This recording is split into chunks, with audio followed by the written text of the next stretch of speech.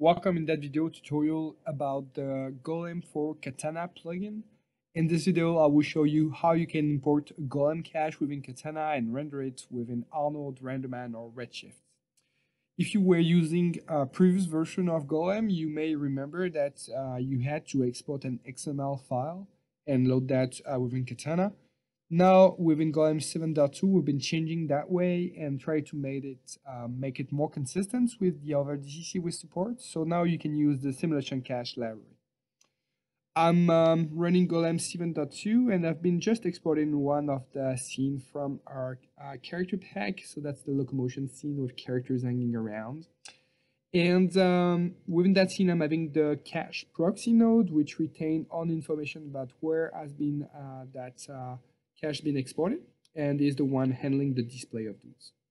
So whenever you export a new cache, so that's going to be the directory where I exported my cache. Within that directory, if we take a look, it now exports a GSCB file, and the GSCB, which is here, so I'm having all my frames there. So the GSCB stands for Golem Solution Cache Library.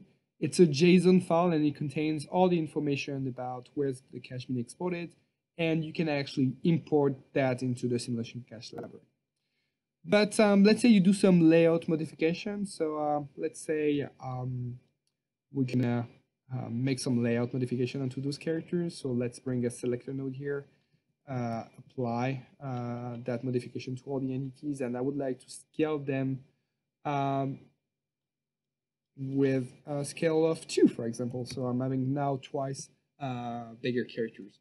So this gets stored into a layout file now, and that layout file is now a new attribute of my simulation cache library. So the GSCB file, which has been exported along with the cache, does not have the information of that layout. So if you do some layout modification within Maya, let's say that, you may want to save those within your library, make a new item in your library, new vignette.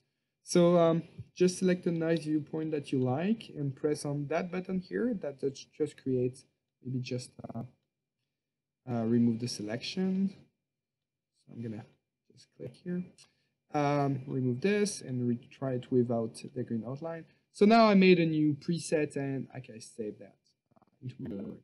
So if I go into Katana now and I use the 7.2 plugin, you can go into the Katana main shelf, and you can check different stuff. You can check which version of Golem for Katana you're using.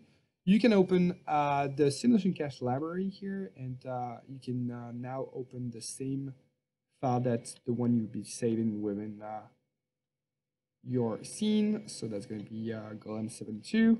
Open that one here, and when you click on this, it just creates now a new Golem cache node, which has the exact same information than the one you've been storing into Maya. So now you're having your node, which can be displayed as a bounding box. So the first frame is never exported, so you need to change the frame here. So you can see here the bounding box for the global crowd, and you can see the scale for every single characters, and those gets animated when you move the timeline here. And if you create just a camera and gather tree nodes and merge those, you'll have your crowds being rendered. So in this video, I'm not going to speak about shading assignment. There are some other tutorials, video tutorials, which show you how you can do that for Arnold, Redshift, and RenderMan. The last thing I wanted to show you is that now within Katana, you also have access to the layout tool, which means that you can open your layout file that you just saved. So with my scaling here, and at any time you can just change which part of the graph you want to evaluate. So this is, you can say this, I want to set this as root, and you want to save that.